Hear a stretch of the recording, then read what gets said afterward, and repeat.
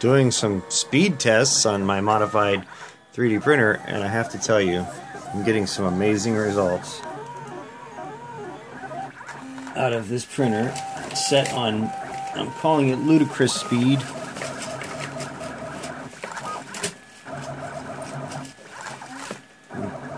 Printed this earlier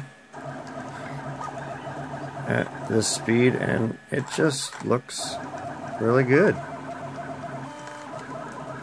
It doesn't have any no banding. It looks super. I just can't believe it's actually working at this speed, but just look at it. It's flying.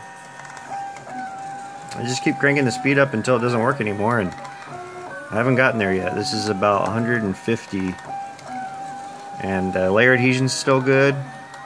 I cranked up the heat a little bit on the extruder so that it would kind of compensate for how fast it has to feed it. But it's just amazing to me. That's the outer one that usually crawls. It's set at about 80.